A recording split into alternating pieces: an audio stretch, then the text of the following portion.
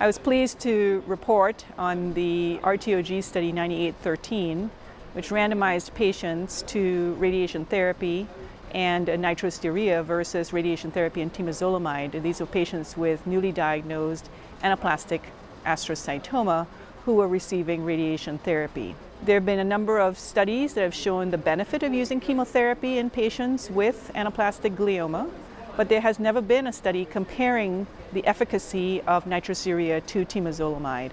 And the primary objective of this study was to compare the two arms. The side effects of the treatment was some of the secondary endpoints, as well as time to progression and the correlation with molecular markers. But the primary objective of the study was to look at overall survival.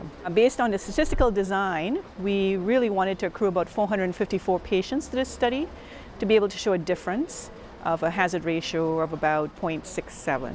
However, because of accrual difficulties, the study was closed early, and accrual was about 196 eligible patients. So we have about 200 patients randomized to this study, equally between both arms. Basically, the side effect profile showed that temozolomide was much better tolerated than nitrosourea, something I think most oncologists are familiar with, especially with respect to myelosuppressive effects. In fact, about 27% of the patients on the nitrosourea arm had to stop treatment because of toxicity.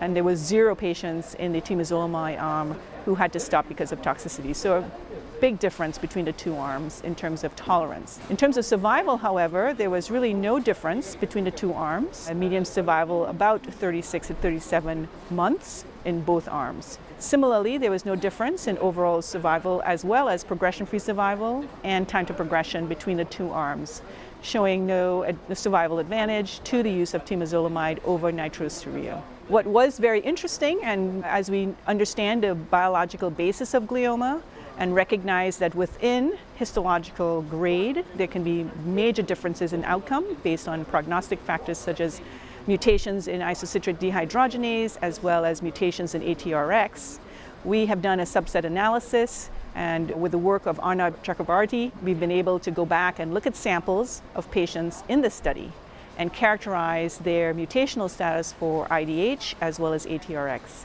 In the subgroup analysis, which was done post hoc, there was a clear difference in the survival of patients who had IDH mutation as well as mutation of ATRX, highlighting the importance of these two characteristics in our future studies of anaplastic glioma, and challenges the current classification that we use for patients using the World Health Organization histological criteria for grading tumors. So I think in summary, this study showed that there was no difference in the overall survival, time to progression, or progression-free survival between patients treated with radiation and nitrosourea versus radiation and temozolomide.